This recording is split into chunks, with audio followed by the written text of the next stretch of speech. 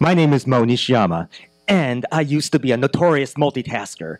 If I wasn't doing at least a couple of things at once, I felt like I was underachieving. For over 25 years, I combined bicycling with listening to music, and I prioritized listening to music over bicycle safety. Batteries for my Walkman was more important to me than batteries for my bike lights.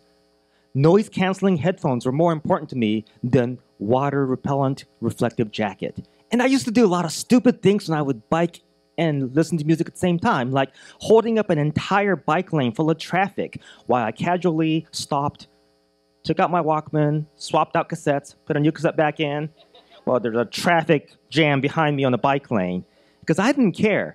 And all the people who tried to tell me to ditch the headphones, not safe for you, blah, blah, blah, to me, they felt like parents who were ordering their kids to eat your vegetables.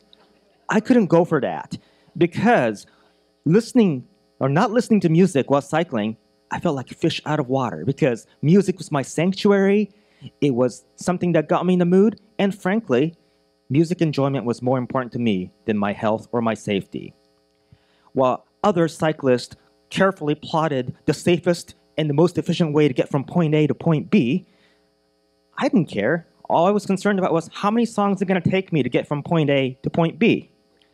Now, a couple of years ago at work, we had a presentation given by a colleague, a woman who's a massive bicycle advocate, and she went through the list of bicycle safety tips, and of course, no headphones. And I'm like, really?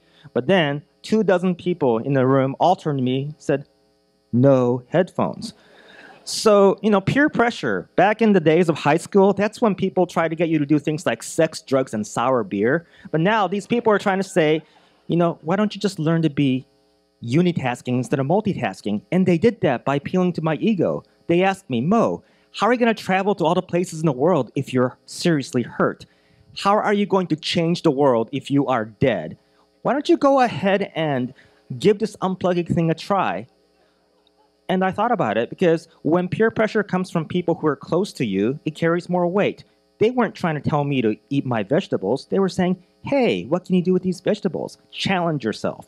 So challenge I did, and I discovered several things. Back in the 1990s, the cars on the roads were loud and proud. Nowadays, you see all these hybrids, electrics, and all these little fancy cars out there who can't even compare to the noise in my headphones. And also, unplugging gave me more time to think about the nature of commuting. And I realized that no matter what mode of transportation that we choose to engage in, we have one thing in common, and that is to get to our destination safely.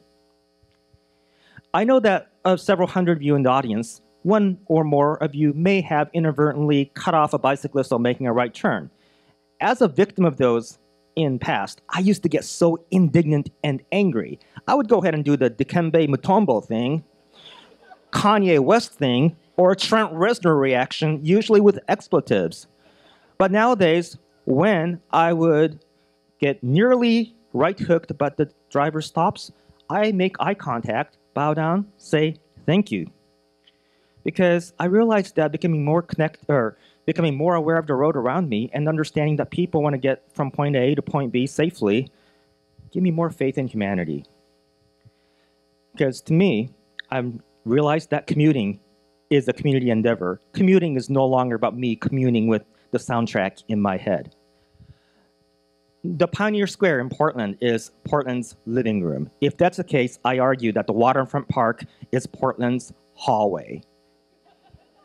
And just like the hallways of my friends' homes, it's filled with clutter and obstacle.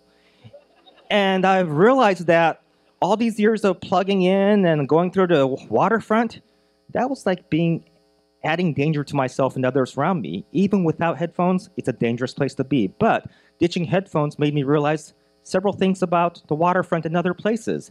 I can hear people. I can feel connection with people. By unplugging, I became more connected. And I know that there are several cyclists out here tonight who are probably going to not heed my talk and just go ahead and plug in.